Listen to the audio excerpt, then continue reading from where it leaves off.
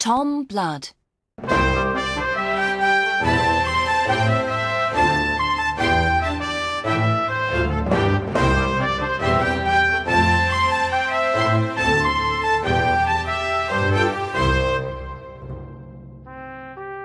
Tom Blood arrives home after fighting in the English Civil War.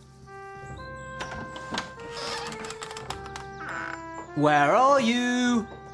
He calls to his wife. But there's nothing in the house, and his wife isn't there. He looks at her picture. I must find her. But where? Perhaps she's in London. Tom goes to London to look for his wife, but no one can help him. Then, after 3 long days, a man gives him some good news. She's living in that house over there, he says. Tom finds his wife in a small room. Why are you here? He asks. We have no money, Tom, she says. The king has our house and all our things. His men are taking everything from the losers in the Civil War. Tom is angry. The king steals everything from me, he says. So I must steal something from him. The next day, Tom changes his clothes. Why are you wearing a parson's hat and coat? His wife asks. We're going to the Tower of London, he says with a smile. They go to see the king's jewels. After that, Tom visits the tower every day for a week.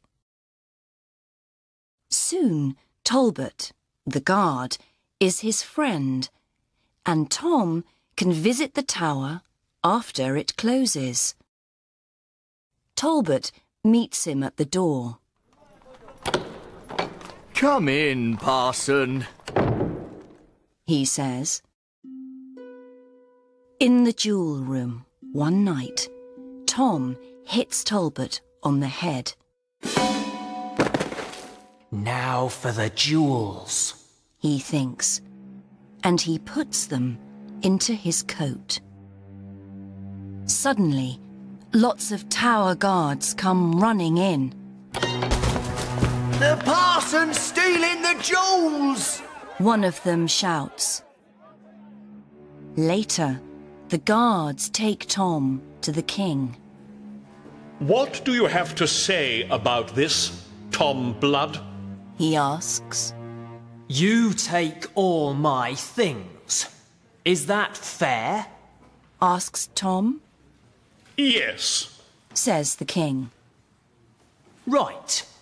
You take all my things, so I take your jewels, says Tom. Is that fair? The king looks at Tom for a minute. Then he laughs. you're a clever man, Tom Blood, he says. and I like you.